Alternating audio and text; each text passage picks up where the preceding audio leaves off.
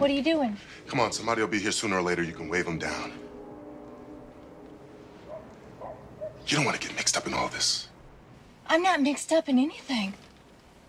Look, I didn't ask you to get this car, but seeing as you did, and you made me miss my bus while you were at it, I think you... This car. I stole it. That's a felony. Well, it shouldn't be if it can't go over 40. And kidnapping, my God, woman, you got the FBI down on my ass.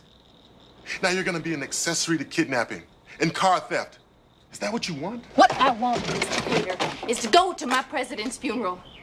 What I want is to go to that rotunda and file past that caisson or coffin or whatever it is and pay my respects.